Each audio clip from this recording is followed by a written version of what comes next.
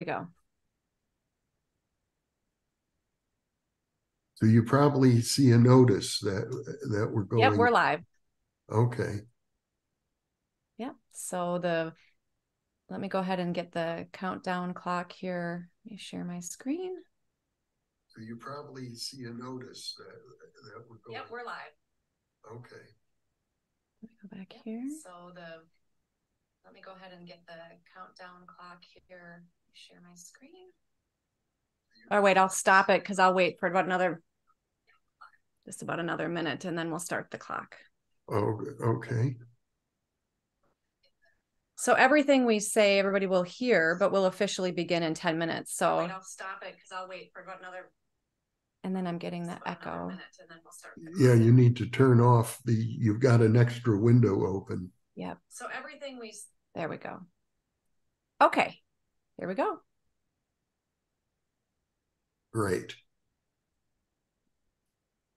So yeah, once we start the countdown clock, we send YouTube automatically sends notices out to about 15,000 people who will start to log in. So we can continue our discussion. I think it's fascinating that on the one hand, you've got this revival of the idea of the ghost in American literature. And I think, Angela, you would probably agree that there's been a new infusion of nonfiction scholarly literature on the esoteric at the same time in the last 20 years. Yeah, I'm not particularly an expert on ghost literature, to be honest. But yeah, it is definitely a theme that emerges in historic circles as well.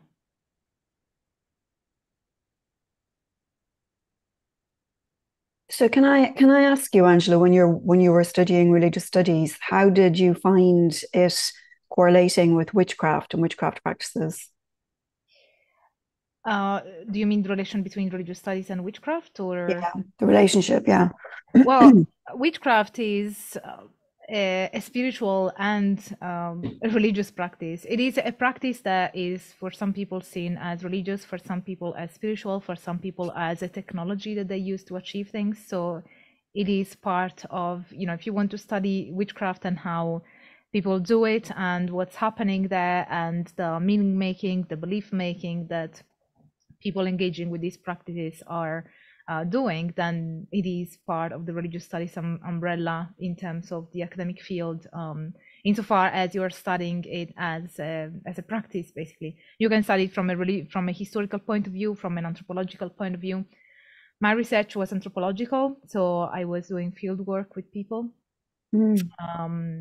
So I was undertaking celebrations, rituals, initiations to fully participate. In anthropology, there's a methodology called participant observation, where you are there on the field with practitioners, and you are a scholar, so that's why you're a participant observer, because in one way you are an observer, an outsider, and in another way you are an insider, because you're there with people and you're investigating what's happening. Interesting. Yeah, I really like anthropological research. I think it's a lot of fun. Yeah. Whereas I guess your work was more on the literature, so it's more on the books. Yeah, but there's a large amount of, the thing about ghost literature and all art really, it emerges from the culture from which it is, it reflects the culture from which it emerges, and which is why it sort of changes every time, in every literary period or every artistic period, any cultural period of history. The art and the literature that's coming out of that period is always different, as you know. And so I think to really study literature, you really have to study the culture from which it is emerging. So I also included a large sort of interdisciplinary element when I was doing the research, because the only real way to understand what art is reflecting is to really look at the culture as well. And they play off each other, because you look at You look at what's being generated artistically and creatively, and then you sort of look at what is it reflecting. And then in turn, it is like, well, why is it different? What's making it different now to say 50 years ago? So it's really kind of interesting. You can't really separate them. Do you know what I mean? It's almost like you look at one thing, then you have to kind of go back and look at the culture to understand something. So I think it's been really interesting as an interdisciplinary study as well. So I've been looking at a lot of just sort of cultural movements. The spiritual but not religious movement has been a big factor. Sort of even the counterculture movement from the 60s, which, was very influential on today's art and literature. So it's been, it's been really interesting just sort of looking at when you start to take 50 years of cultural developments, together, including scientific developments in the near-death experience literature, which has really boomed because of advances in technology and resuscitation. You can see how it starts to seep into sort of the general consciousness. It's not like there's some big announcement. It's just like over the years, it just seeps, and then new forms of art and literature and expression start arising from it. So I find it very interesting. And to boot, you're a practicing medium. Yeah. Yeah, which also sort of brings a different perspective to it as well. So, I'm reading stuff, I'm reading literature, I'm also reading theory, and I'm reading interdisciplinary elements from, I suppose, a different vantage point from what most academics would read it from. Most academics would probably just read it as an exploration of what somebody's saying. And I'm looking at it going as an exploration of how are we capturing reality here at all, so, or can we? So I think the angles, people sort of wonder, like, where is that coming from? Well, it wasn't a big leap for me to move from thinking of consciousness as just this, or thinking of the consciousness as just, or the ghost as this very limited thing it's always been, into something that is, the ghost has always been the past haunting the future. For me, I see the ghost as the future, because that's where we're all heading. Do your academic advisors and colleagues know that you are a practicing medium? Well, I haven't discussed it with them, but I mean, all you have to do is Google me. I mean, it's on Wikipedia, so I'm sure it doesn't take much to find out. You're not hiding it. I mean, No, yeah, no, and my book, yeah, I have a best-selling book that just talks about the whole thing. So, so yeah, no, I think you'd have to really have your head in the sand not to know that. Mm-hmm. Yeah. As I remember, Angela, when we first spoke, you indicated to me that you didn't want it to be, you were concerned about how your academic colleagues would view your personal involvement. I don't talk publicly about whether I'm involved or not. I think it's a bit different when you're in religious studies compared to when you are in literature or in history. But yeah, I just decided to just keep it private for now, and I don't know whether in the future I will change my mind. It was definitely advised to me by more experienced scholars in my field. Yeah. Well, I've done field work too. I was a criminology student and did sociological field work using the participant observer method. Mm. Yeah, like the one that I did. Mm-hmm. Yeah, that's very interesting. It presents its own issues, of course, but I still find it quite exciting as a research method. I find anthropology of religion very, very fun. Mm-hmm. And of course, I know you're familiar with Jack Hunter. Yeah, I know. Just pushing the boundaries of anthropology in that regard. Yes, I think that he was one who coined paranthropology. Yeah. He created a journal on paranthropology. Yeah. So we have an interview scheduled with him soon. He has a new book out on, I think, is it called High Weirdness? He's looking at, the weirdest, strangest things he can come up with. that anthropologists have found, and is saying we really have to pay attention to these things. They're not just anomalies, they're central to understanding what's going on. A great title, High Weirdness. I'm not sure if that's the exact title, but that's sort of the idea. Was it deep weird? I have a vague memory of. That's probably it. Deep weird. Deep weird. I've got the book on my computer, but yeah, it's getting a lot of attention as far as I can tell. And I know he comes right out and says, for example, spirits are real. They're not just a figment of our imagination. So we're about to start.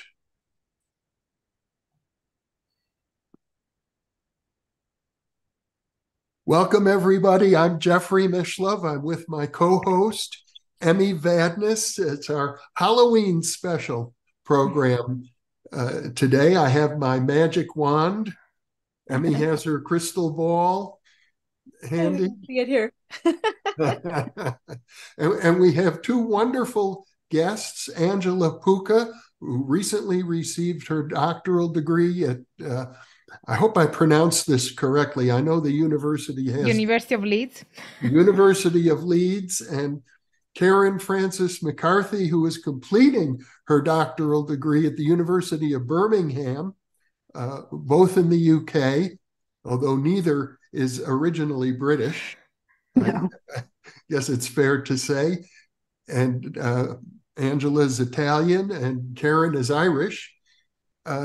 But we're here. Karen is also a practicing medium. She is the author of the book, Till Death Don't Us Part, describing her transformation from what I would call a hard-boiled war reporter to a spiritist medium. Angela is an expert on Italian witchcraft, and is very up to date on the burgeoning literature that's now coming out in esoteric studies. So we have two ideal guests for the season. And thank you. And thank you so much for inviting me. And I also have a YouTube channel called Angela Symposium. So if you guys are interested in the academic study of historicism, you might want to check it out. Yeah, thank you for mentioning that. You, Angela and Karen, have both been, of course, previous guests on the New Thinking Aloud channel. So we're delighted to have both of you here.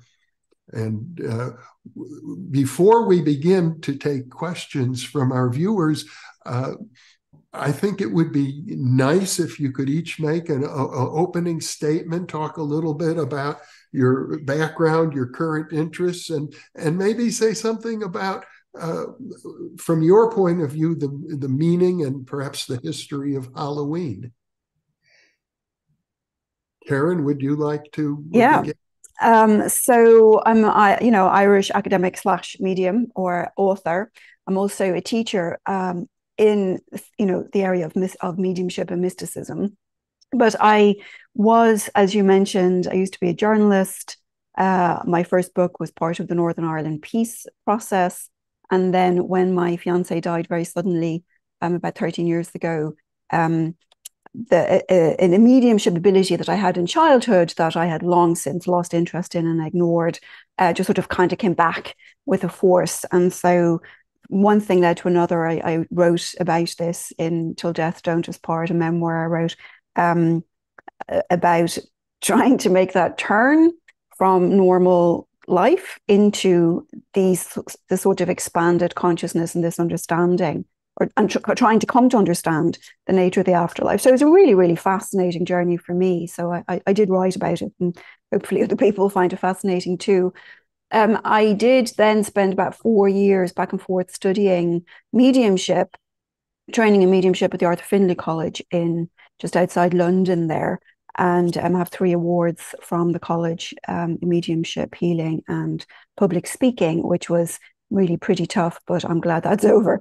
And then, and now I'm just coming up on the write-up part of my doctorate on contemporary ghost literature. So I've been looking at what's happening in ghost literature, how it's reflecting, contemporary culture, but also how contemporary culture is creating shifts in how we perceive and consider discarnate consciousness. So we're moving beyond the ghost as sort of relic of Scrooge at Christmas into something that's a lot more sophisticated in terms of an exploration of consciousness.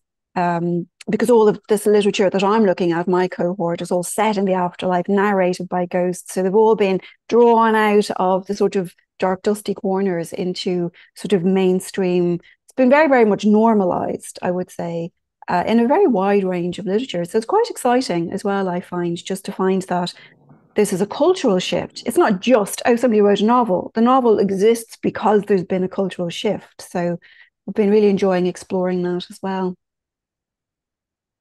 And Angela, I think you'd agree there's also been a cultural shift. Yeah, I can introduce myself if you want as well.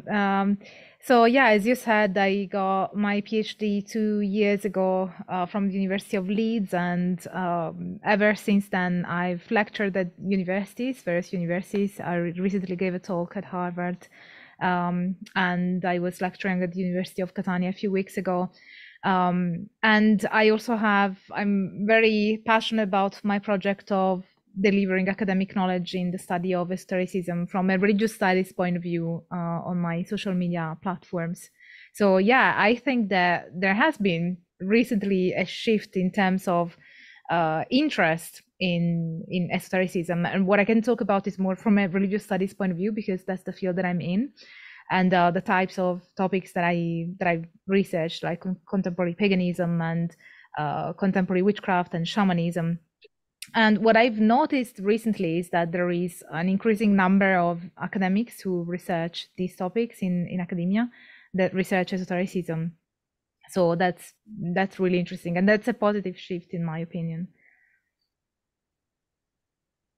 Well, I just want to say welcome to both of you. And for those listening, welcome to all of our viewers and listeners. That the topic today is ghosts and magic in celebration of Halloween, but also really understanding spirits and the power of magic from these two beautiful guests and perspectives. Also, I want to just give Karen an opportunity, since Angela, you mentioned your YouTube channel. How can people find more information about you, Karen? Oh, you could just go to my website. It links off to YouTube and whatnot from there. My website is KarenFrancisMcCarthy.com. I think it's in the description. I think you put in the description. It is, yeah, just for those listening. And then also, if we could start off with sharing a little bit of what you two know about the history of Halloween and how it relates to your academic and spiritual interests and background. Shall I go first, Angela? Yeah, sure. So I was recently in a place in County Roscommon over towards the west of Ireland called Uav Nagat, which is the Cave of the Cats. And the Cave of the Cats, strangely enough, is just a hole in a farmer's field that you kind of just have to find your way down a dark little narrow road upon. But the Cave of the Cats was from an ancient there was an ancient sort of town or city around there, Rathcrohan, and what has grown up around this is that when you go into this cave, which is actually quite frightening because it's very narrow and it's got quite a severe drop, and you have to go in on your back, like you're going down you have to go in like this to get it. But when you get into the cave, it's just this large sensory deprivation cave. So you can understand how in ancient civilizations you go in, there's no sound, there's no smell, there's dead air, so there's no echo. That became this kind of phenomena that became in folklore then associated with a thin place, what's called the thin place in Ireland, which is where the veil between worlds is very thin.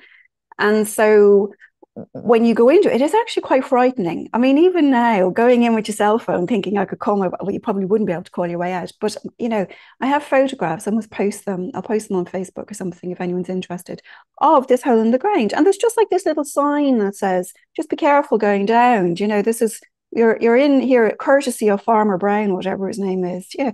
Like if it was America, there'd be like t-shirt stands and all sorts of things around it. You know, I mean, this is just takes quite a lot of effort to find this hole in the ground.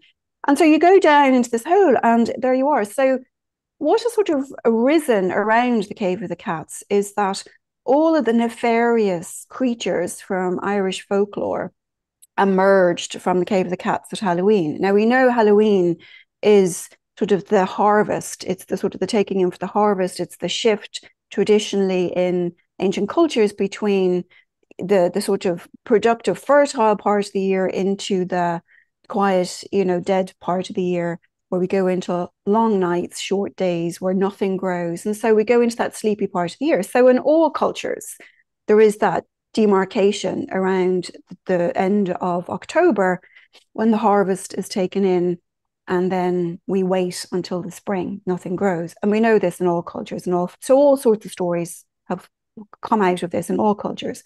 But in Ireland, what happened was all of the nefarious creatures like the Slua na Marv, like the Morrigan, all of these, creatures who would come steal your kids, steal your teeth, steal you, bring you back into the Cave of the Cats, and off into the unseen world.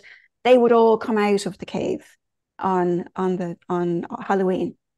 And so what the locals started doing was they would leave out food for the creatures when they would come to the doors. They would just take the food and go away, which becomes the sort of, the trick or treat sort of thing, like give food to the creatures to send them away.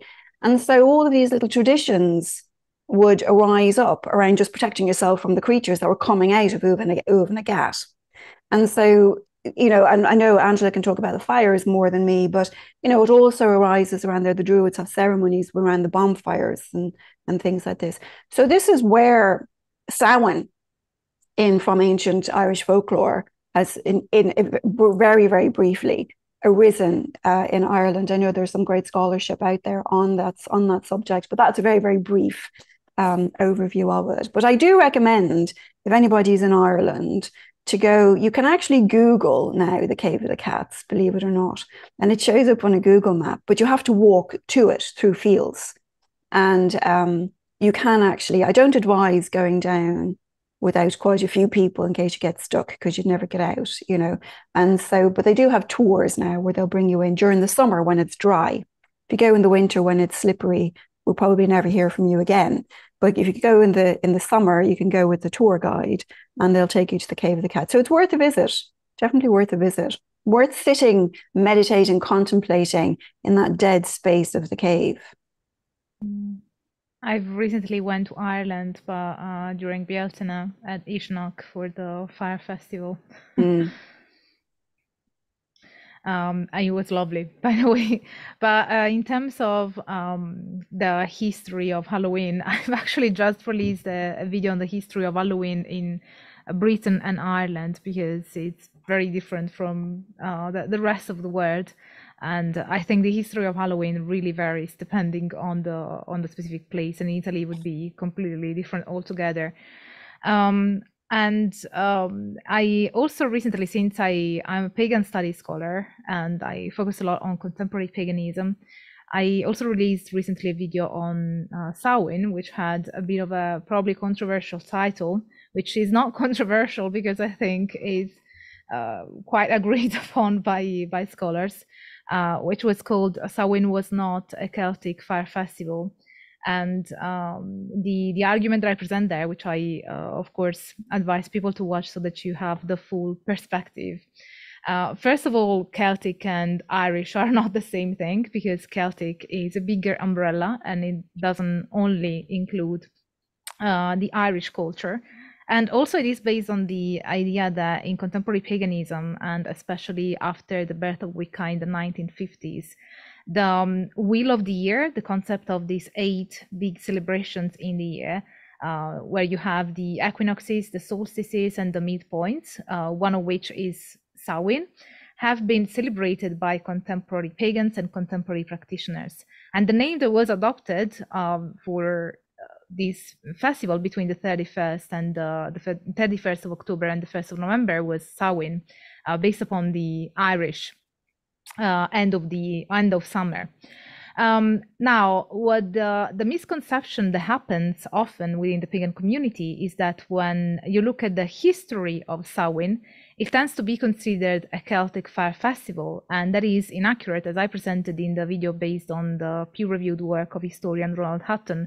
It's historically inaccurate because every Celtic region, including Ireland, but not just Ireland, all the Celtic areas were celebrating this time of the year in a very different way. So it was not just one way of celebrating it. It was not necessarily with fires. And when there were fires, they were often, in some cases, they were used for different purposes. In some cases for protection, in some cases for divination. It was quite varied. So to lump all these things together and say Samhain was a Celtic fire festival instead of being very local and contextualizing historical facts to make them more accurate, I think is not the best way to understand what Samhain was historically. So that is the point that I was making in the video, and apparently some people were unhappy about it. But I think that the primary misunderstanding was that they were conflating Celtic and Irish. And so there were people saying, oh, but Samhain is an Irish festival. I never said that it wasn't. And so it was, yeah, I think it was really based on people conflating the term Celtic and the term Irish. I'm interested in the word that you're using because I'm not sure I'm hearing it correctly. Did you say Samhain? Yes, Samhain. Yeah, it's spelled Samhaim. N, yeah, so. And yes. That would be sort of the historic name out of which Halloween emerged. In America, yeah, that's the thing, is that the history of Halloween is really different depending on whether you're talking about America. So based on my understanding, in America, it was brought by Irish immigrants. So, but maybe Karen wants to talk a bit more about this. Well, if I can just add really quickly, Halloween also, it's All Hallows Eve, right? Yeah. Yeah. There's a long history in the British, in Britain and in Ireland, and even here the history was quite varied, depending on whether the parts of the countries were Protestant or not. But yeah. Well, the word Samhain is just the Irish, the Gaelic word for November. That's what Samhain means. Just means November in Ireland. There we go.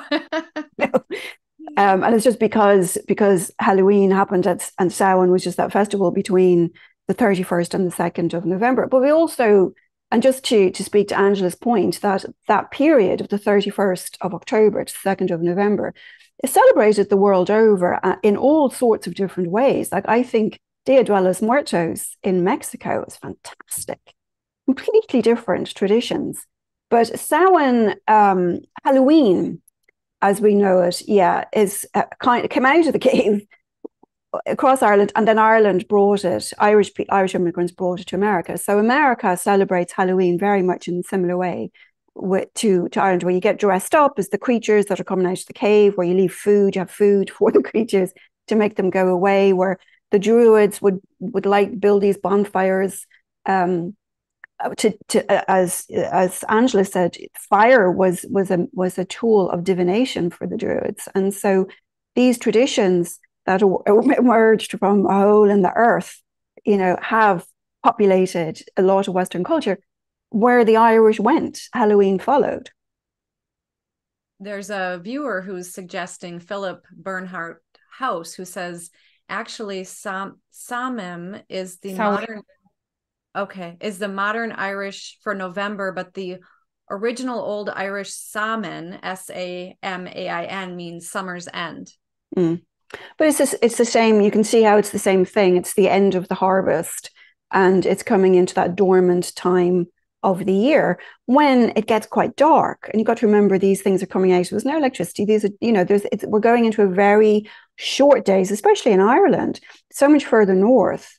we've got very, very, very short days. And it's all, when I was in my, in my teens, or when I was an undergrad, you'd go out and you'd go partying and you'd be going out drinking and you'd go to sleep. By the time you get home, it was already bright again. Do you know, like you'd go into a pub or a club, you'd come out, it'd be already bright because it's so much further north.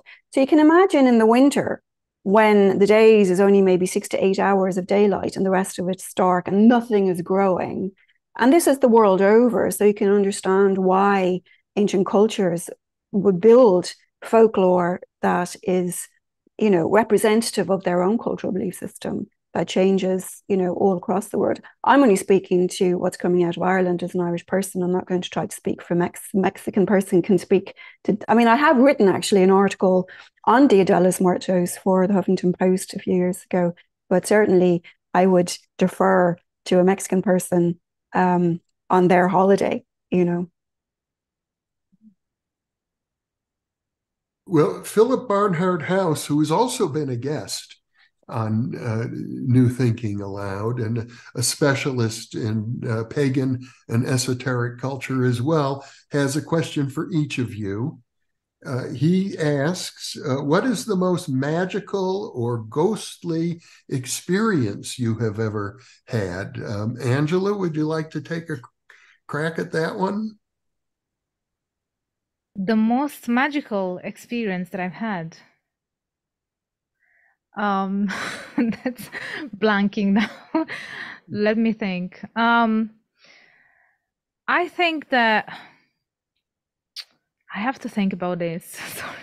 Maybe Karen, do you have one you want to say? God, I've loads. I don't know. I'm just thinking, God, the most magical or most, what was it? The most magical or most ghostly. So on terms of ghostly, I would say my first ghostly might be a good one. My first one, I used to, when I was a very small child, have conversations with people in other rooms, like through doors out into the hallway. And my mother would say, who are you talking to? And I would say, the man, or Nana, Mary, or my mother would run out to see who had broken into the house. There would, of course, be nobody there. And I was a 3-year-old just having these conversations.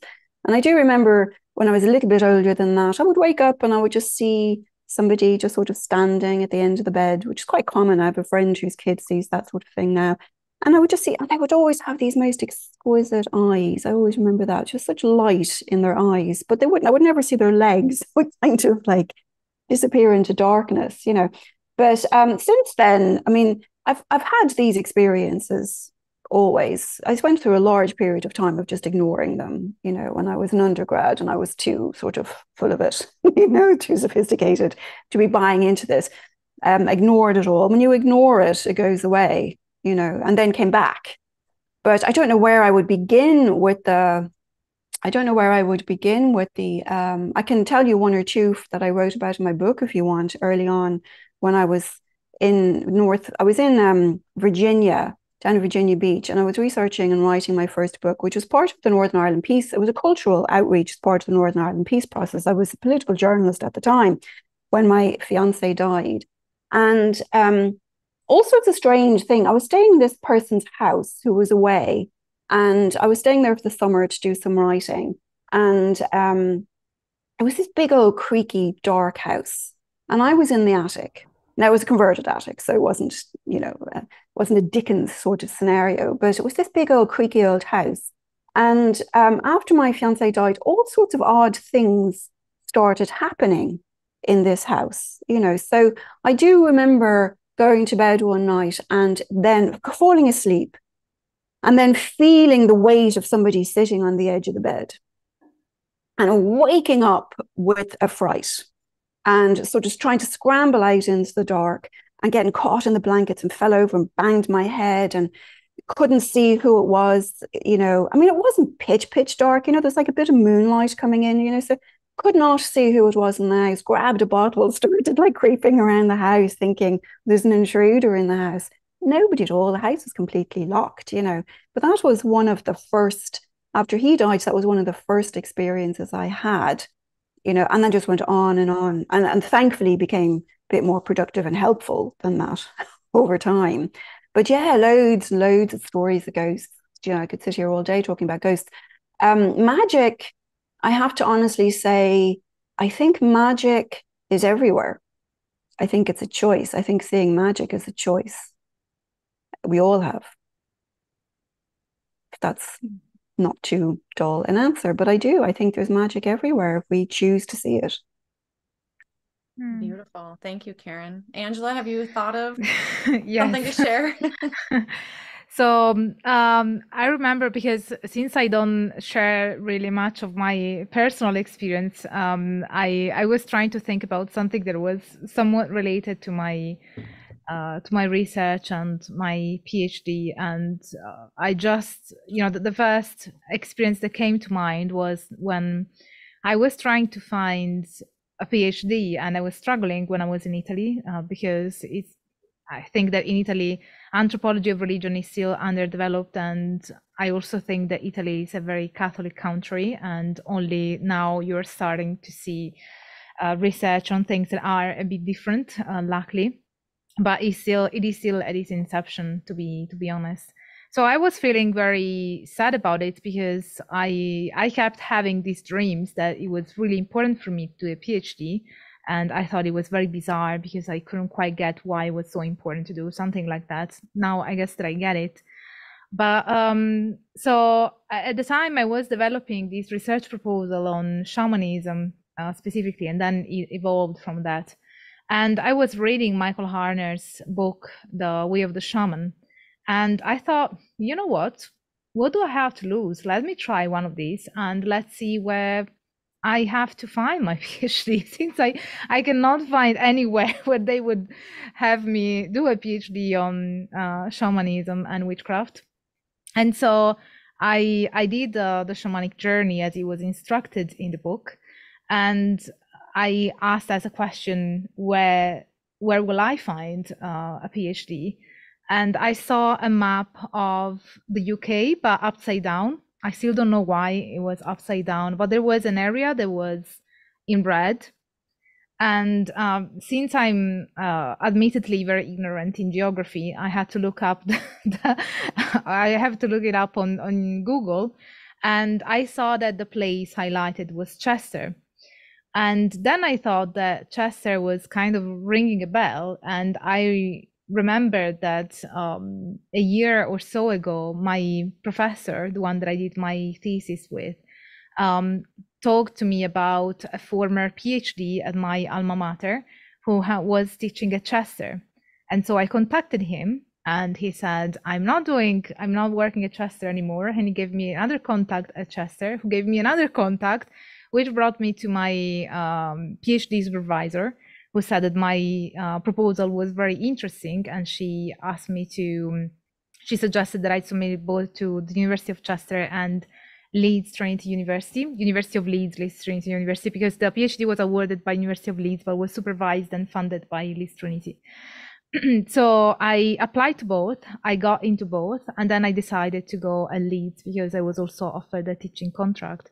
So I would say that was quite a magical experience, because I don't think that I would have ever thought about coming to the UK, or I would have never made that connection if it wasn't for that shamanic journey.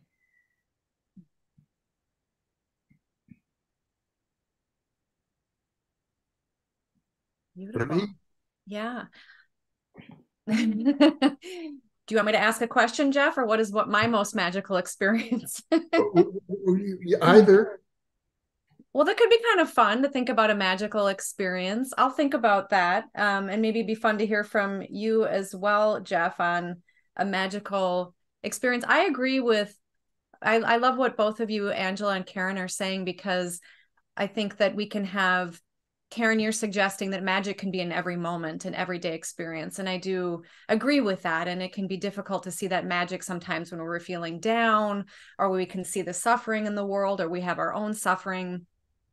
I think love is very magical, being connected to our hearts, and feeling that connection, that kindness, which is one of the reasons I love being a co-host with Jeff on New Thinking Aloud is that every interview we do, and even with you, two beautiful souls, we connect and feel that interconnectedness that we all share. And I also love what you say, Angela, about those larger accomplishments in life, about how you were seems you were guided by your soul or divinely guided, and that you achieved something in your life that's very significant, and then you bring that to the world, on days like today. How about you, Jeff? What's one of your most magical moments in your life? Oh, I've shared so many of them on this channel already, and gone into great detail, so I'm going to pass Okay.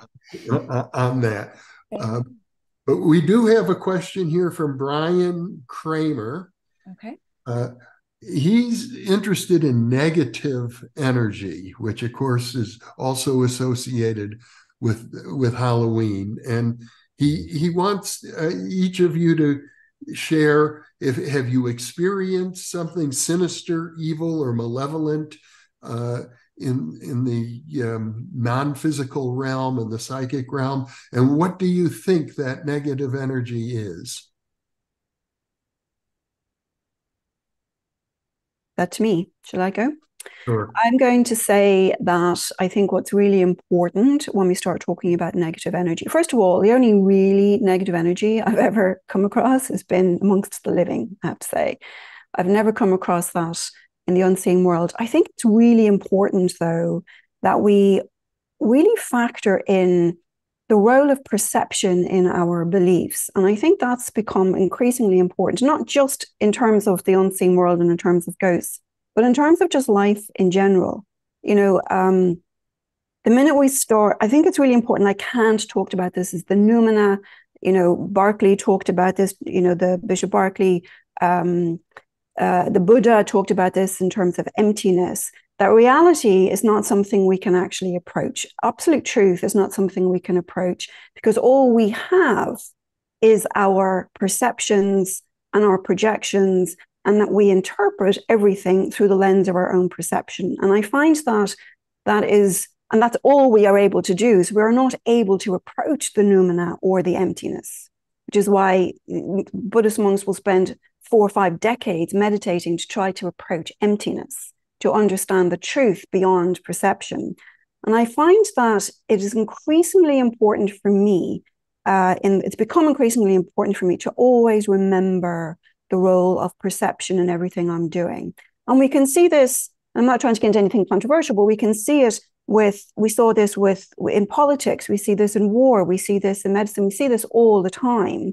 One person has a perspective, and to them, that's the truth. And then somebody else has another perspective, and to them, that's the truth. And what's happening in the world is that we've got these irreconcilable sides. We had it with the vaccinated and the unvaccinated. We have it with Gaza. We have it with Israel. We had it with Trump. We had it with Biden. All over the world, this happens. And I think for the advancement of humankind, I think the first step would be understanding that none of us are perceiving absolute reality. None of us are perceiving absolute truth. All we're perceiving is perspective. And so to circle back around to your question about the negative entities, I think we have to factor in, where is our perspective? What role is our perspective playing in this? So a very quick example, the guy downstairs from me here in New York City, probably none of you will be surprised from this, was shot dead in his apartment. And I was out, nobody knew, I was out, I came home, I was teaching actually the Education Centre at the time, and I came home at about 10:30, and there was something odd about the feeling of the apartment. I was very tired, went to bed, woke up at 2 o'clock in the morning, knowing there was somebody in the room. And I remember feeling the energy in the room was kind of crazy energy in the room. It was a very angry person, it was very, very disturbing energy. And I didn't know at the time who it was, but it was very, very uncomfortable, even for me who's used to it. And I just remember, it's just like so childish, hopping back into bed under the bedclothes, because I thought, it's really weird. But the next day, I was just like, I don't know who you are and I can't help you. I don't even know. I could just feel the intensity there. And the next day, of course, the NYPD, the 50th police are all around and everybody's calling it over the building. It turns out that I think he must have been involved with drugs or something, that he had buzzed people into the building, came up and shot him. And his body, when I was experiencing all this, was lying on the floor downstairs, in the apartment downstairs. So after the chaos of that day, I went, when everybody had gone away and the police had gone away and the body had been taken away and all the rest of it, things kind of calmed down. I felt his presence again, when I was just before I was going to bed, and he felt a lot calmer at that point. And I did say to him, all the people involved in this spoke Spanish, all of the friends and family spoke, I don't speak a word of Spanish. And I had to say to him, like, honestly, I can't just go down to the precinct and start, I can't, and I actually teach psychic detective work, but I know how they respond to this. And pretty sure they know who is involved because it was a hit. And so I said, there's really nothing I can do. I can't even speak to your relatives. I don't speak Spanish.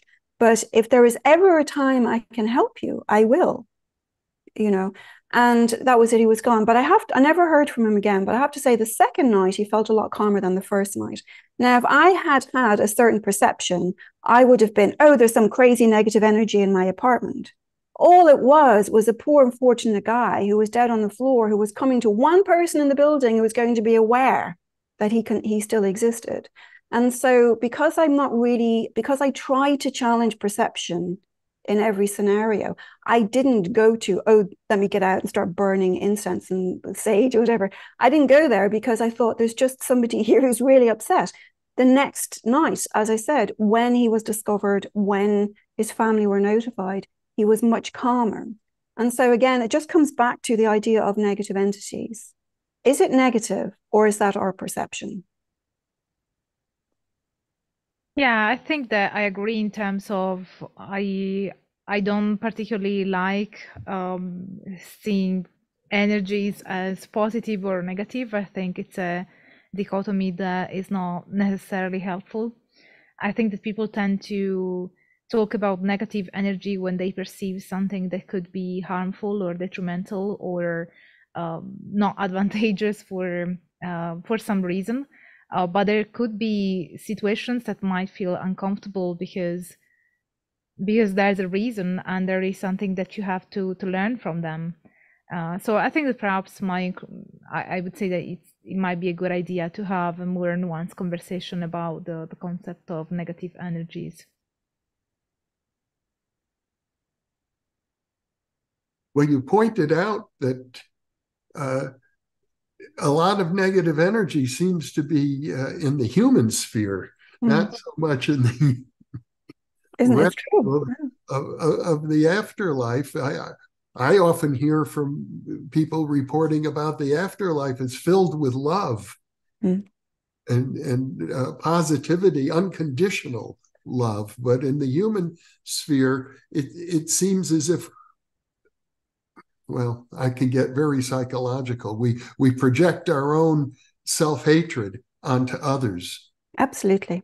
It's all about perception. I mean, this is why I feel like when we listen to people like the Dalai Lama talking about peace, it's never helped. And I grew up in Ireland, so I kind of understand what it's like to grow up in a troubled area, So, but you come to understand that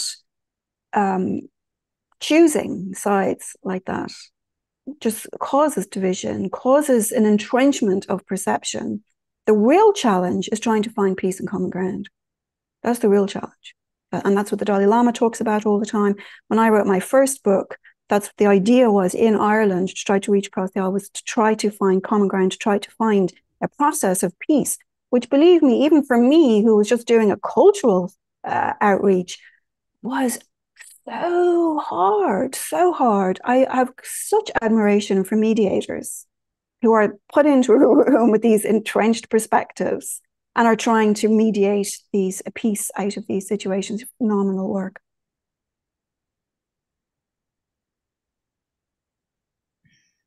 Great responses. Carrie Ann Chrysler, or Carrie Ann Chrysler, has a question. What are some of the oldest representations of ghosts or spirits, which I know is part of your background, big part of your background, Karen? And also maybe building on that question, I might throw in also to Angela after this, what are some of the oldest representations of witches or magic? Karen, do you want to take that first? Yeah, I would say prehistoric man. I mean, Joseph Campbell has written about this, that there are cave drawings of spirits. So there are obviously the idea of I feel like almost as soon as we started burying the dead, we started recognizing that there must be another dimension to existence, And I know Joseph Campbell has written about how these illustrations have been found in caves. So this is caveman, I think in all traditions all around the world, there has never been a time where there wasn't a ghost. Mm. I mean, you look at Chinese, you look at any religion, any culture. There is any culture where I believe we started walking erect, there has been ghosts. And there have been burials. Humans, I suppose, are unique. Maybe there are some other species like elephants, I'm not sure, who have burial grounds. Mm.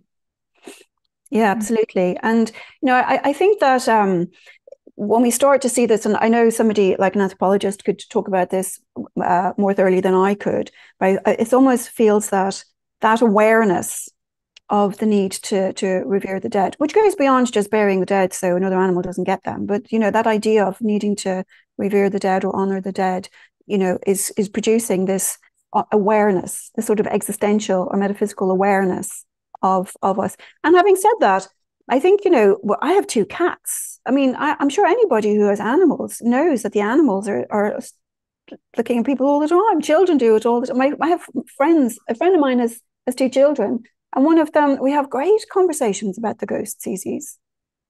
I think that the skepticism is what separates us. And, to come back to your question of magic, it's that skepticism that separates us from the magic. Because, what Andrew described is a very elaborate synchronicity, which Jung talked about. And Jung's family were mediums. He had a lot of mediums in his family, Carl Jung's family.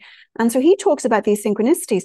But these synchronicities are happening all the time if we pay attention.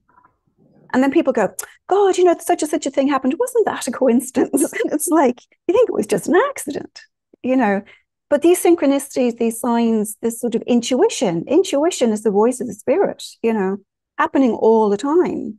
If we can just be open to the possibility, we start to see. But if you're a closed-minded skeptic, you're never going to see anything. So that's what I meant about the choice. We can choose to look and perceive and see, or we can choose not to. Thank you, Karen. Angela, do you have thoughts about your background in the oldest representations? Witches. The question is interesting because it needs to be unpacked first. Because when we talk about witches, we tend to use the language of today. And what is a witch? I mean, there isn't even an agreement today, let alone in history, because in different times and different cultures, there have been different labels associated with people that would engage with the metaphysical world in a way that was not considered according to what was understood as possible.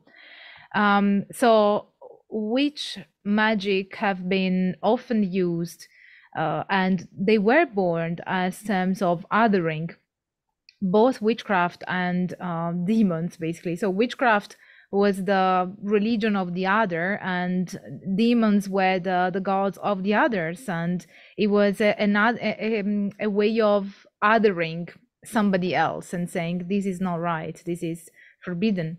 So if you talk about ancient representation of witches, this would be in a negative connotation, because that's how the term witch was used, as a term of othering and to label something that is forbidden and you cannot do, which has to do with the metaphysical world that goes beyond the physical world, but in that kind of connotation, in that othering connotation. So in this sense, you can find in the around 2000 BCE the code of Hammurabi, that is the Babylonian law code that condemned the use of harmful magic. But it's, as I said, it's difficult because first we would have to clarify what we mean by witches, because it's a term that is understood differently across time. But definitely in antiquity and up until recently, it was generally seen as a term of othering.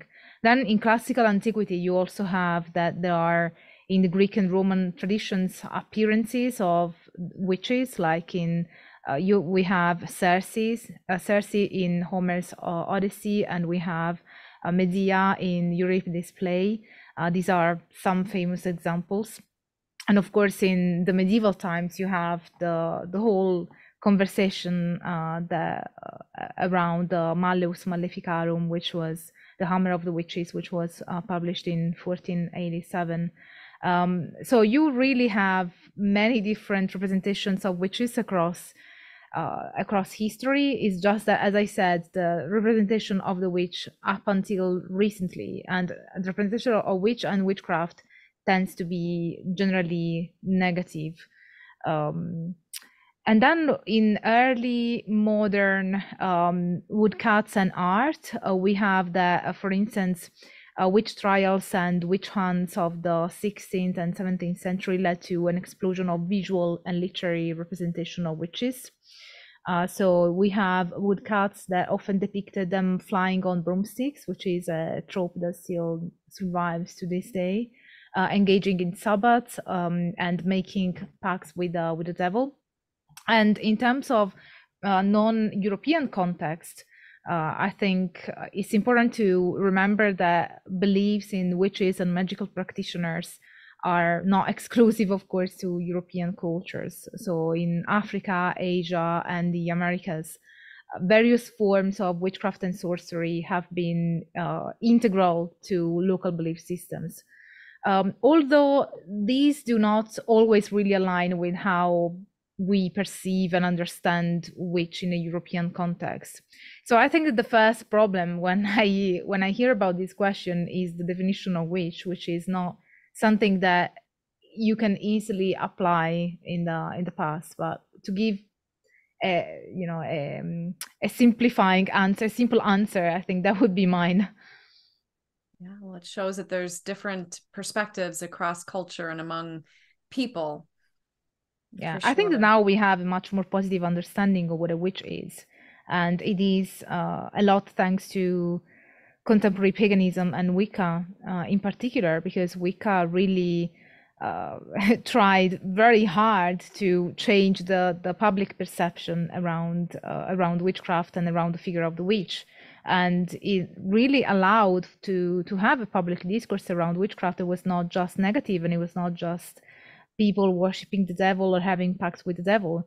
And I know that now in the pagan community and in the esoteric practicing communities, you find that there is a reconsideration of the ethics that were presented in Wicca, because there's the idea that as it harm none, you can do what you will, and also the idea that everything that you do, both in terms of whether it's something good or bad, is gonna come back to you threefold. These are some ethical concepts in Wicca that have been heavily challenged by contemporary magic practitioners. But I think that they were so important, at least early on, when Wicca started to spread in the 1950s in Britain, and then in the around 70s in the US, and then later in other countries.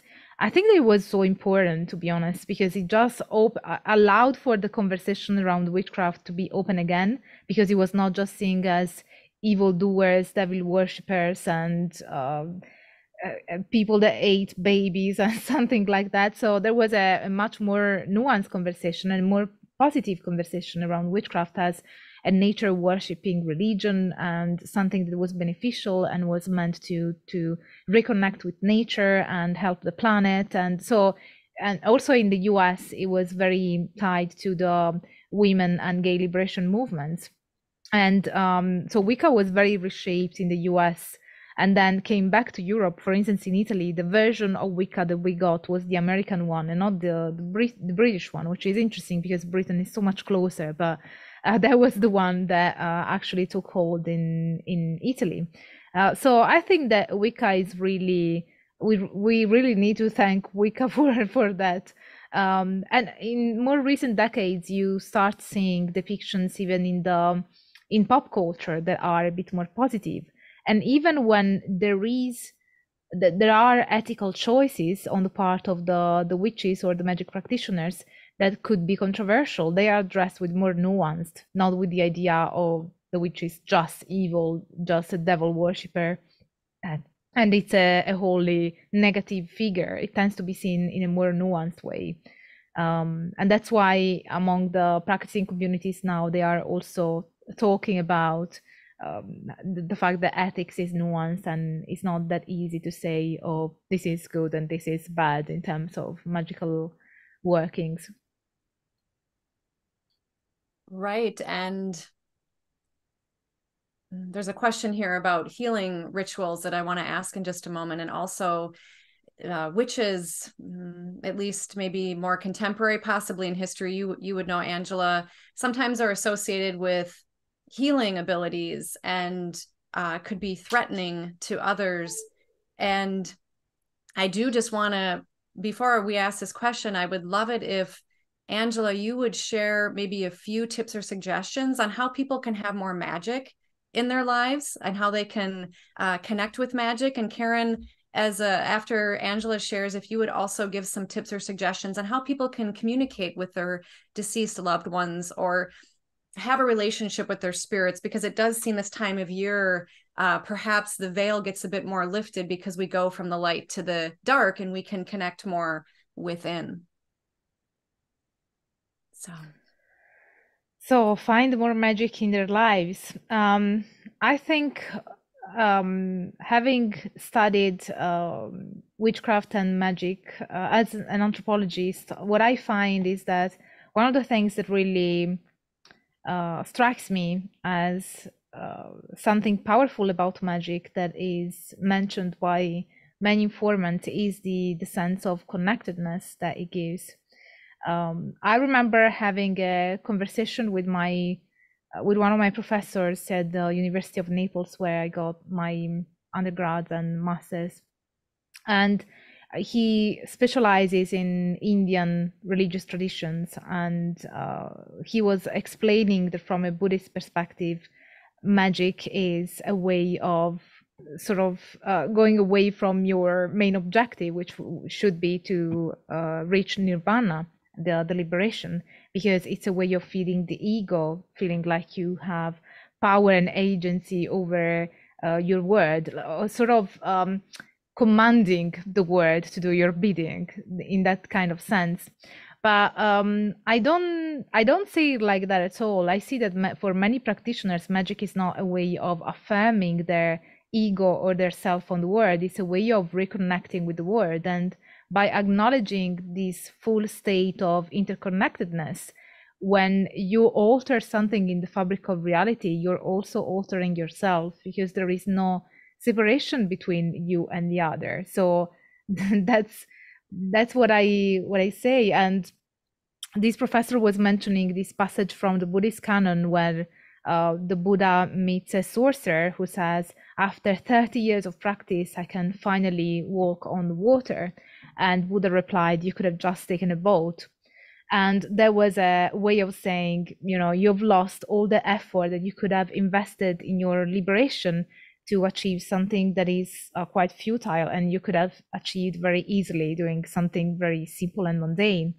But the way that I saw it is that I don't think that the point of the sorcerer was to just walk on water. I think that the point of the sorcerer was to achieve such a state of connectedness with everything around him that it would allow him to experience that. So it wasn't just crossing the river, it was crossing himself, crossing the boundaries between himself and water.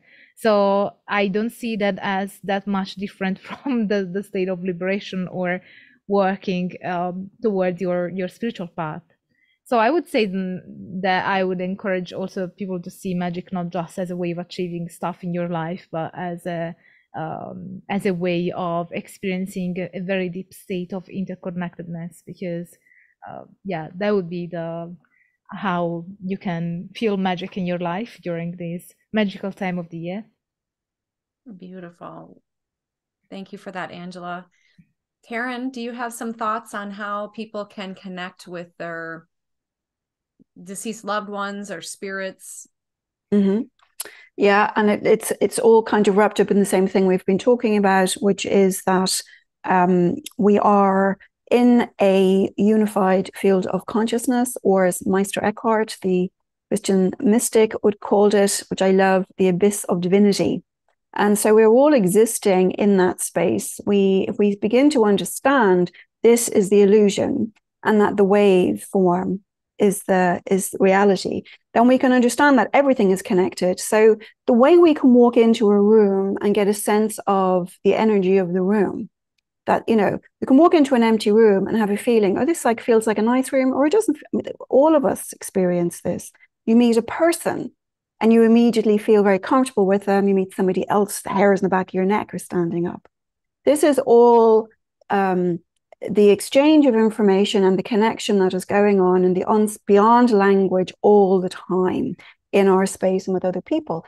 And so if we understand that, then all it takes is to be aware of our loved ones, is to be aware of their presence. So we have this notion somehow, I think it's really, from my research, it's sort of really derived from as early as Dante, probably beyond, probably Homer, that the afterlife is somewhere else. That we talk about crossing over, we talk about, the other place, we talk about the higher planes. There's all this language built around the afterlife, like it's some other place. But when we start to understand there's no geography and there's no time, we begin to understand that we are coexisting with all people in the same waveform. And so all it actually takes is an awareness of that. And it's sort of removing the idea that there is someplace else, that there's all these talks about you got to raise your vibration, you got to get here and to raise yourself up to them. It's like, why do you think they're up there? We're all together in the same sort of waveform, in the same stream.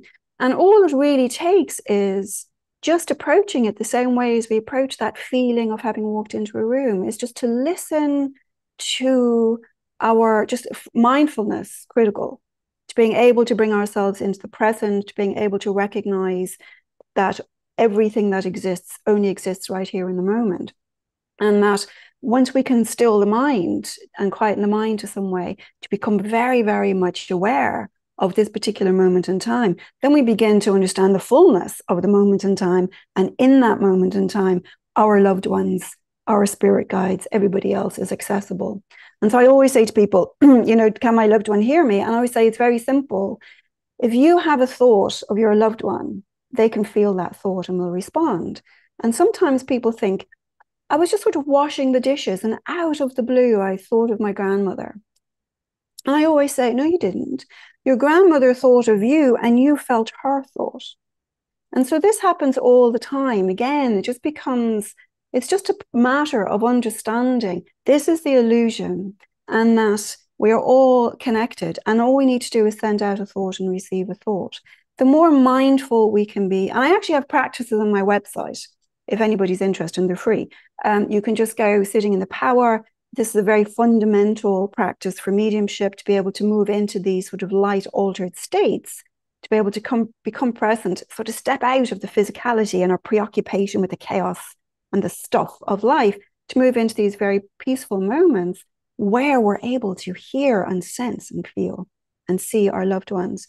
And so I have on my website, if anyone's interested, if you go join our little community, which is free, practices that are there that help you sort of become still in that moment and to be able to actually adjust very slightly your sort of state of awareness, to become aware of the people. But people go around thinking it's this really huge, complicated thing that we have to do all these sorts of rituals. We don't.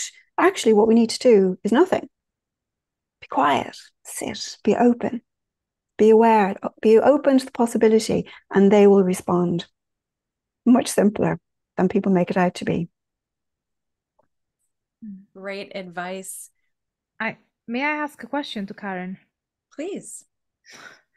So I was wondering, for those who have experiences of loved one who have passed and keep having dreams about them, not realizing that they were dead? What is that you would advise in those cases? Sorry, so having dreams about a loved one who is passed, but they don't know they're passed, is that what you're saying? Yeah. Yeah. Dreams are an altered state of consciousness. All communication with the scarlet world happens within an altered state of consciousness. An altered state of consciousness vary from just simple mindfulness meditation to hypnagogic states, to outer body experiences, near-death experiences, and dreams.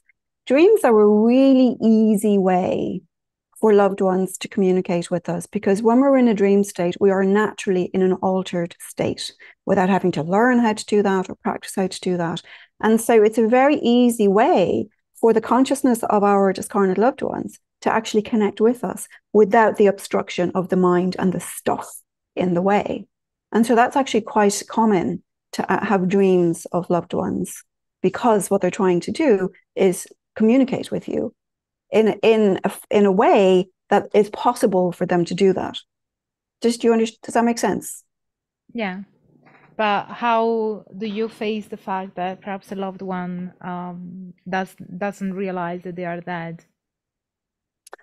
Oh, so you're saying people have had dreams of loved ones and the loved ones don't believe they're dead? Yes. They try to convince them that they are still alive. Yeah. Well, again, I've got to go back to Kant and go back to the Buddha and go back to perception, the noumena, and emptiness. I've never in my life, in all the thousands of experiences I've had an encounter with somebody who didn't know they were dead. Because the question then becomes, what is death? So this is actually something that's come up quite strong in my PhD research. You know, if consciousness continues, and if we are in physical form and then not in physical form, but we continue to exist, what is death?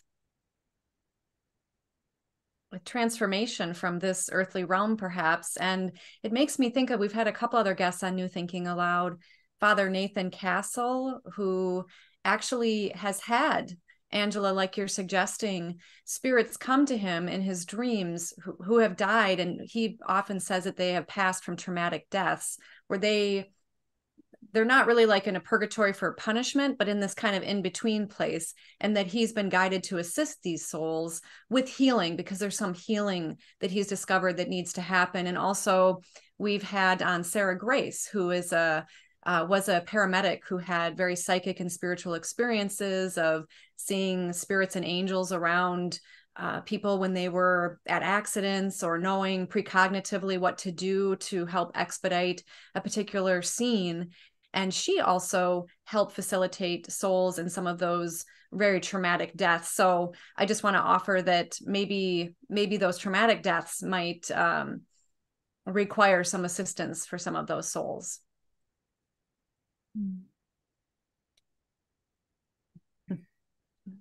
Thank you. All right.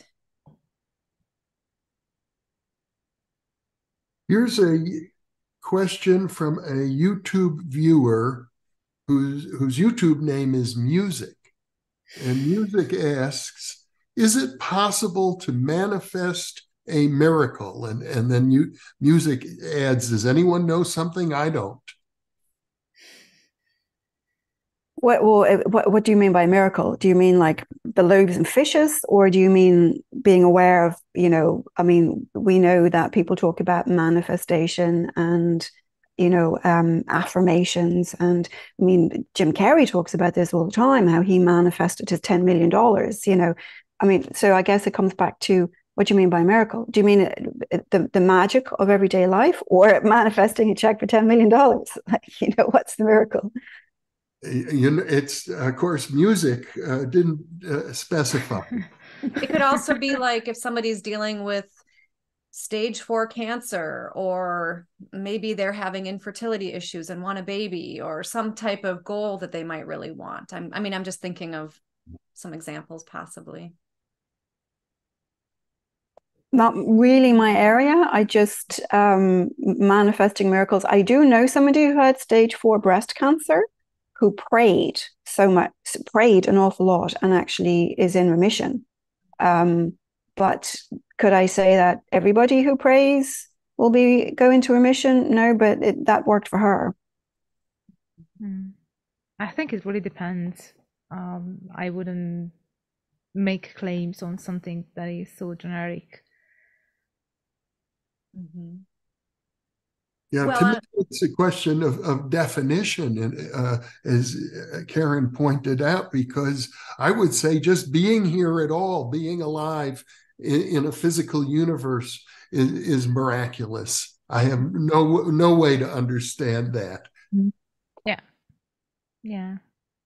and I think it's a miracle every time these live streams work and that we're all connected from around the world with all these amazing people and all the viewers in the chat and everybody listening as well. Karen, I have a follow-up question for you as well about communicating with spirits. Do you find that they're always accessible, or are there times that they might be having maybe a soul camp experience, or if there is reincarnation, that they're not always accessible? I would say anybody you have a bond with, it is, again, it comes back to, we need to get beyond concepts of time and space. And, you know, if you came along to me and said, hey, can you find Elvis Presley for me? I would say no, because unless you have a bond with Elvis Presley, that resonance, that connection isn't there. But if you've got a connection with somebody, and if it's a close connection, it's very, very rare that you send out a thought to that person, they won't respond. You know, the more distant that connection comes, obviously, or the more distance the relationship, and the weaker the connection, the more difficult that can be. But I mean, I had one time my high school English teacher. I mean, it was so many years since I'd seen her. It took me ages to remember who she was, but she was very influential at my life when I was a teenager. And then here, years and years, decades later, she comes again. So that connection was still there. But I think when we start getting into things like, oh, maybe they're off doing something else, that by definition is bringing time and space into the equation, you know? And I think in terms of reincarnation, so I'm a practicing Buddhist. I practiced Zen for 20 years. Our concept of reincarnation in the West is quite different from what it is in the East. And we have taken an Eastern concept and Westernized it. And so my first question to people when they say to me, you know, will I reincarnate? I'm saying, well, who are you? What's the self? What's going to reincarnate? So think about what's the self. You take away your genes, you take away your physicality, you take away your parents, your culture, your education, take away all of your memories, take away everything that's been driven by body chemistry, take away every relationship you've ever had. And now what's left? To reincarnate. And so I just often ask people to think about that, because it helps you start to think about the self as something other than, oh, Karen's going to die and Karen's going to be back. Karen won't be back. There will be an essence. There's a Buddhist monk who a Zen monk who talks about the wave, and I think it's a really nice analogy for reincarnation. He says, you know, there's the metaphor of the wave in the ocean. Like, we are all the ocean, and then we emerge as a wave, and then we return back into the ocean, and then another wave emerges from the ocean, and then the question is it the same wave? So I think, again, it comes back to challenging preconceived notions we have of these things. I feel like, in my experience, the only way I can reconcile any of these, and I think what we actually know is a drop in the ocean of the knowledge that there is I do believe we are most likely multidimensional beings. I have never, going back forward, I know in some indigenous cultures, I don't know if Angela knows more about this than me, there's the idea that we can connect back 8 generations, and after 8 generations we have advanced into a higher form of being. And so I don't mean to hog the time, but for example, Maurice Barbanel, who was a very famous British trance medium around the time of the war, worked with a spirit guide called Silver Birch. And in the story and so he was a journalist, so I love him. And he went into a trance unexpectedly, sitting in a circle one night. And this spirit guide called Silver Birch started speaking through him. And there's loads of transcripts and books now of all of this information. But Silver Birch did say at one point that he was like an intermediary between a team of higher beings they were too far removed from Morris Barbanel to communicate. So they communicated with Silver Birch, and Silver Birch communicated with Morris Barbanel. And so for me, it seems, in my experience and understanding, is that the advancement continues into higher and higher realms. But I know I've been able to communicate with people 4 generations back. And if we knew more about 5, 6, 7, 8 generations back, we probably could communicate with those people as well. But how can we verify who we're communicating with if we don't know anything about 8 generations of an ancestor back, if that makes sense? But I think we are probably more, I think we need to get out of this idea there's a single dimension. And if there isn't just a single dimension, that means that we are in a multiplicity of dimensions as well. Do you have any comments on that, Angela?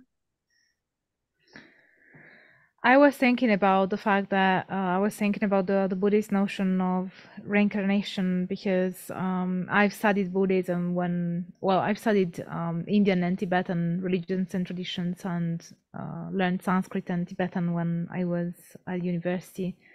And one thing that always fascinated me was the idea of the self, or the concept of no self in Buddhism, and the fact that how did that match with the idea of reincarnation, and the fact that the way that they conceptualize it, because they don't believe in a solid, permanent, and separate self, so who gets reincarnated. And the idea is that it's similar to that of David Hume, the fact that we are a bundle of perceptions. And so it's like there's this constant swirling of thoughts, emotions, and sensations, and it changes over your life, so we don't remain stable because they don't believe in a solid, permanent, and separate self. And so when we leave the physical body, they believe that we enter another one or multiple ones. So it is just this sort of stream of thoughts, emotions, and sensations that we associate to ourselves that then incarnates in one or multiple bodies after we the self that we consider as such leaves our current body. So I was just thinking about how that would be, what are your thoughts on that, Karen, in terms of reincarnation and the idea of communicating with deceased ones? I mean, what is it that is left if well, obviously it depends whether you have you believe in reincarnation or not, because you might not, or whether you have a belief in reincarnation. What is that you communicate with in terms of speaking with a deceased person? Well, I think that's kind of fairly consistent with what I was talking about earlier about, us being in multi-dimensions. I'm not really. Do you see that little thing floating around? Yes. I'm not. That happens a lot, actually. You see these little sparks just floating around in the background. That's probably a reincarnated person now saying, "I did reincarnate, damn it." No, I'm not. I don't really think in that sort of linear way. I'm really more of an advocate for the wave metaphor, and if and I really think we need to stop thinking of ideas of the self as separate, and the idea of anything as separate. Everything is just the wave arising and returning to the wave. But if people reincarnate, I know I read Ian Stevenson's work, and anybody who's read Ian Stevenson's work knows that it's incredibly dry but very thorough. And so it does seem that there are cases when that can happen, but certainly doesn't seem to be every case, or there would be an awful lot more than 12 studies. Or I know you're probably going to get a load of text messages now, people quoting loads of people who've studied this, but wouldn't we all, or the majority of us, remember if it happened to everyone? And so it may be that some people are given a choice. I think it's really important to always remember the role of perception and the noumena, and really important to always question how much knowledge we actually have. What do we actually really know? Which is very little. But all I can say is my own experience. It seems that some people seem to have had a choice, other people continue on. In my experience, the majority of people continue on. I don't know why people keep wanting to lap around when there's so much joy, power, divine, everything there. I mean, people are like, oh God, you're not afraid of death. I'm like, so excited. What an adventure. You know? I think it's important to remember and to always remember the limits of our own knowledge.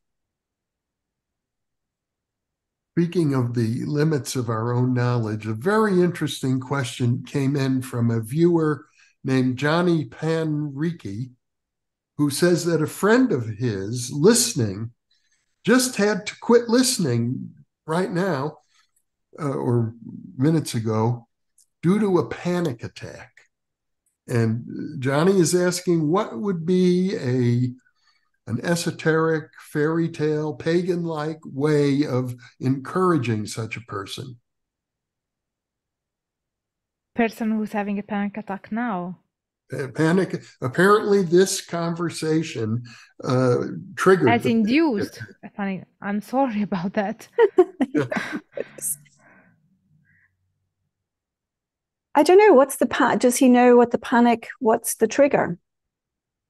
Well, we don't have much more than a written comment here. I mean, I kind of feel that understanding the trigger is the gateway to healing, what's underlying the trigger. You know, if for example, if it was death anxiety, then you know, for me, death anxiety, the way to alleviate that is to really start to explore all of the evidence that we have for the continuation of life.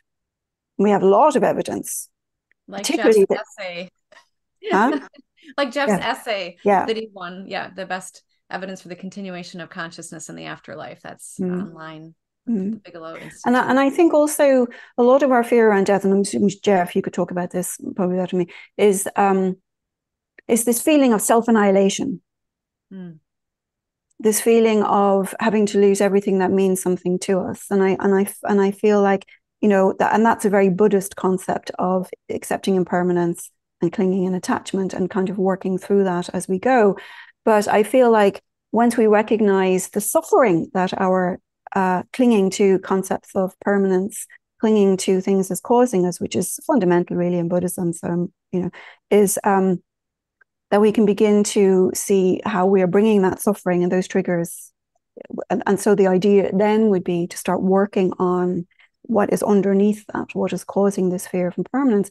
But I feel like once we start to understand that everything is impermanence, Pema Chodron is great on this, the Buddhist nun Pema Chodron, on uncertainty. And she's able to deliver it in such a way that's very comforting. So I would say anyone who is struggling with concepts of uncertainty to read some of Pema Chodron, Buddhist nun Pema Chodron's work.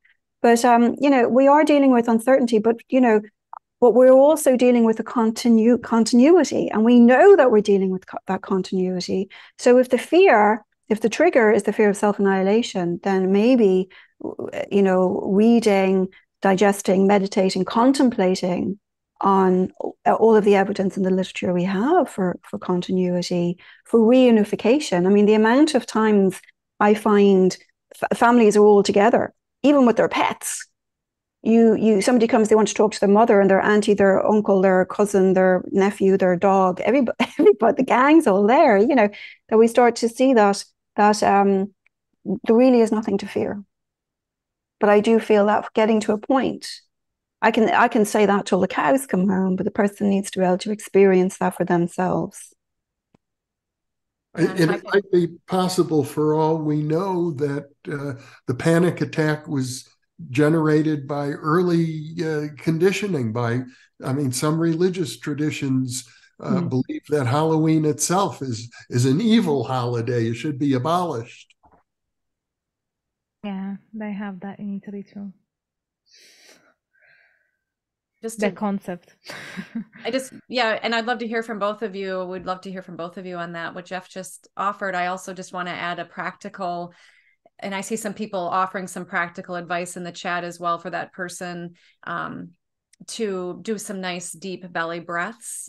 And somebody online suggests making this person a cup of tea or going for a walk or talking with them, but doing something to kind of help them reconnect with their body as well. So yeah. Well, I think also just quickly on that, sorry, Emma, is that panic and anxiety is always future focused, or we get anxious because we're anticipating something terrible happening, and so often, and I'm not a therapist, so but I'm just saying in my own experience with Buddhist practice, often the place to go to with anxiety is to recognizing, a potential future, a possible future that may never happen, and to come back to the breath.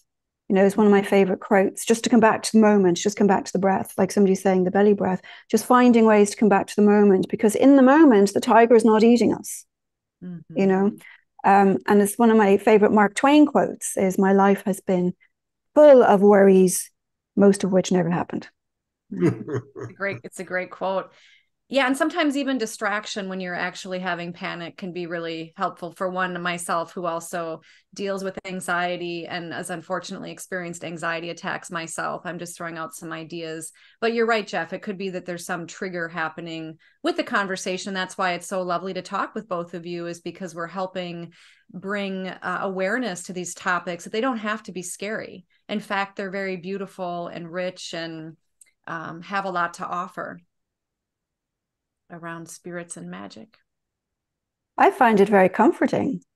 Yeah. I find I'm much happier in my life now than I was before I had this understanding, because I feel like it brings a greater purpose to our lives. It's also, and I had this with the session somebody yesterday, where her loved one sort of felt like he sort of died quite young, or I should say transitioned back quite young, but lived a life in such a way that was very present.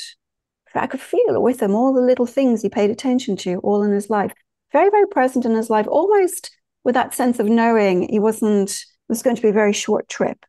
And so I could feel within him, lived more in his short life than most people live in 100 years, because he was present for every moment of it.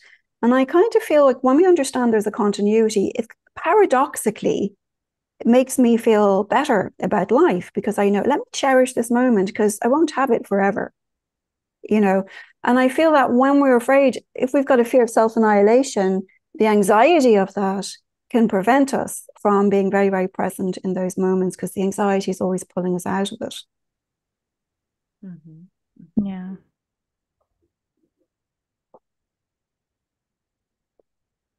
I've been meaning to ask this question particularly of you, Angela.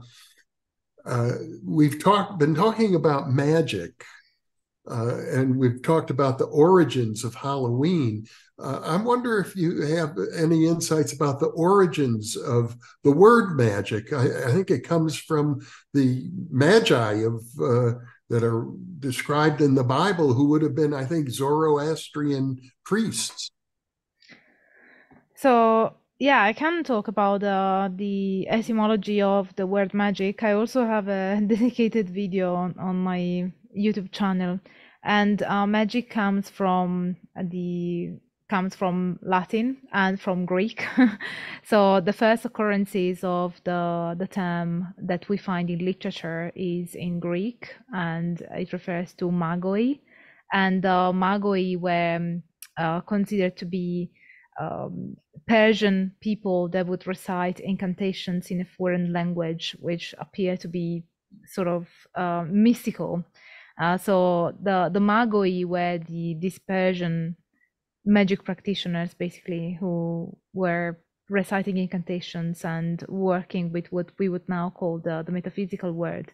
And it was considered, mageia would be the term that magic comes from, and magoi would be the magicians in ancient Greek. It was that kind of practice. It was a metaphysical practice, and it was associated with the magus, which was the Persian magic practitioner, as we would call it today. And it was a term, mageia, that was seen in opposition or alongside another term in Greek, which is goetheia, which is another form of sorcery that is also the origin of the the term Goetia, which I don't know if you're familiar with, but it's part of the Lemegeton Clavicula Solomonis, and it tends to be connected more with the invocation of demons in contemporary historicism. So magic, as I said, even in that case, comes from a term of othering, because it was Greek people that were defining the Persians as those who practice magic. So magic across history, and also the term witch, have been used as terms of othering, and then just in more recent years they've been reappropriated, because when you see in history figures that were considered not others, but they were accepted, they were part of the accepted elite, that was usually not called magic. That was somewhat masquerade as part of what the monarch wanted to do, or it was, or the religion wanted to do. You see that in Italy as well, with the witches, especially of the old generation, and in past generations, they would never call themselves witches. They would call themselves as devout Catholics who just happen to remove the malocchio or heal sprains and herpes and all sorts of things that the doctors wouldn't or couldn't. So, but they would never consider themselves witches. They would consider themselves as Catholics. So I think that in history and up until recently, you tend to see magic as a term of othering, and you tend to see also magic as a way of, as something that tends to be used in reference to people that are not the people in power. I don't know if that answers your question about the origin of the term magic, which is in Greek, in ancient Greek. But what you're suggesting is there's something, I would use the term antinomian, something anti-authoritarian about the very idea of magic. That's a good point. Yes and no, because in a way there are some forms of magic. The ones that are labeled as magic, you would say yes, they are antinomian, but there were also across history forms of magic that were integrated in the power structure, and they just wouldn't be called as such, because there was the term to sort of other what was not right. I also have a video about whether witchcraft is really forbidden in the Hebrew Bible, and the answer is no, because there are forms of what we would now consider magic that were acceptable. It's just that they were called in their own way and deemed acceptable. So it was more the practices of the other, the practices connected to the non-Israelite god that were considered forbidden, not witchcraft in itself, the way we understand it now, which is in an all-encompassing way that in the past was also not the case. Because another interesting thing to point out is that the understanding of magic that we have now as a macro category that encompasses all the different things is relatively recent, whereas before the Enlightenment you would have an understanding of the different types of practices like divination or a mediumship or I don't know, necromancy or whatever it was considered more, people would just see the subcategory without seeing the umbrella term. The umbrella term has only developed in recent years, so that's also important to take into account. But yeah, magic can be antinomian, but it was also used by powerful people as well. Like we know the famous case of John Dee, who was the advisor of Queen Elizabeth I, and he was the one who coined the term British Empire. But that's not something that really transpires. He was not called a witch, definitely, because he was not the other. He was part of the establishment of the time. So I find it fascinating, the definition that Wouter Hanegraaff, professor at the University of Amsterdam, gives of historicism as the rejected knowledge, the wastebasket of history, because it's the part of history that remains untold. So when you talk about the history of the Elizabethan era, unless it is something that is specific about esotericism and the history of esotericism, usually the contribution of John Dee gets erased. It's just not talked about. And the same happens with on many other occasions. So I think that it's a very interesting operative term, the idea that esotericism and magic tend to be sort of the rejected knowledge in history, something that is practiced throughout but is rejected. Can I just, Jeff, real quick, add something to that, just to your point of anti-authoritarianism? Is that the same goes for the mystics? You know, when we look at the mystics, we look at Rumi moved into Sufism out of Islam, and we look at the Buddha moved into, well, created Buddhism out of Hinduism, and that it's almost like all of the mystics we have are not out to sort of challenge authority, but are always seeking something that they're not finding in what's currently existing for them. You know, it's like Meister Eckhart. I was just teaching a class on Meister Eckhart the other day, and you know, he's a Christian who was tried as a heretic, you know, for the way he was talking about our direct union and oneness with God, you know.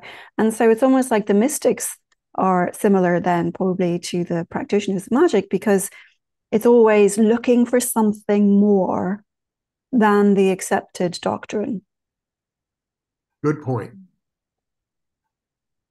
And we're just about out of time. It's near the bottom of the hour now. I think it'd be good to remind our viewers once again that they can reach you at KarenFrancisMcCarthy.com. Mm-hmm. And Angela, I know you have a YouTube channel, and for people who want to, you want to give out the URL, Angela? Yeah, you can. Do I have to post it somewhere? But it's Angela Symposium on YouTube, and you also find me on all social media platforms. And I have a website as well, drangelapuca.com. And of course, they will be written out in the description accompanying this video as well. Emmy, any final words from you? Well, I've thoroughly enjoyed this. We could have gone for another hour. There was a question around, are there any healing rituals associated with Halloween or ghosts? And I know we're at the bottom of the time, but I'm wondering if you could maybe each briefly share in like under 30 seconds, if you have any rituals you participate in this time of year, or any ways you're celebrating Halloween this year. Well, for me, very, very briefly, I always feel as a healing medium that healing comes from being present, moving into an altered state, asking for the healing of the spirit, the unseen world to come flow to us and through us. So I think that goes for any time of the year. I personally find it very healing to get out and walk, because I love the transition. So I find that very sort of meditative and very healing. That's from my vantage point. I'm sure Angela's probably different. I also think that walking is pretty healing, especially walking in nature. So I think that I will just do something to feel that sense of connectedness that I was talking about, and that is definitely healing for me. That's probably under 30 seconds. So I did very well. Thank you both. Yeah, thank you for inviting me. It's been a real pleasure to be with each of you again, and I hope we continue. You're both welcome back on New Thinking Aloud in the future. You're both charming and dynamic and brilliant guests. So I'm delighted that we've reconnected. Likewise, Jeffrey. Yes, likewise, Jeff. And Emmy. I've enjoyed it. Thank you all for being with us. Thank you, Jeffrey Mishlove, for creating this platform for all of us to play, love, and come together. And for all of you who are joining, thank you for being with us, because you are the reason that we are here.